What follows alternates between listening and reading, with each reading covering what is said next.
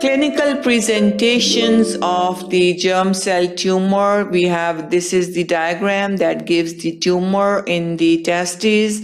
This is the epididymis. Then we have testicular artery.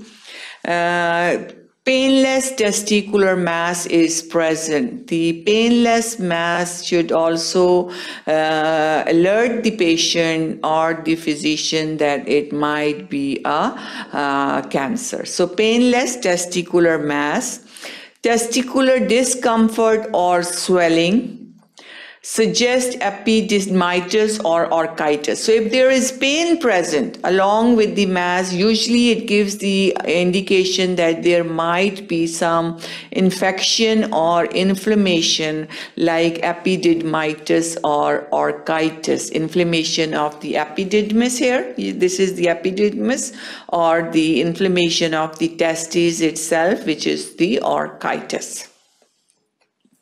Testicular ultrasound examination should be performed.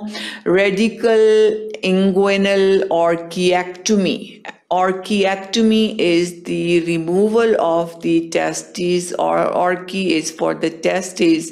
Ectomy is the removal, so radical inguinal canal through the inguinal, the orchiectomy should be performed. Radical inguinal orchiectomy. And the inguinal approach, usually why it's preferred, because it avoids breaching anatomic barriers. So the access through the inguinal canal is important.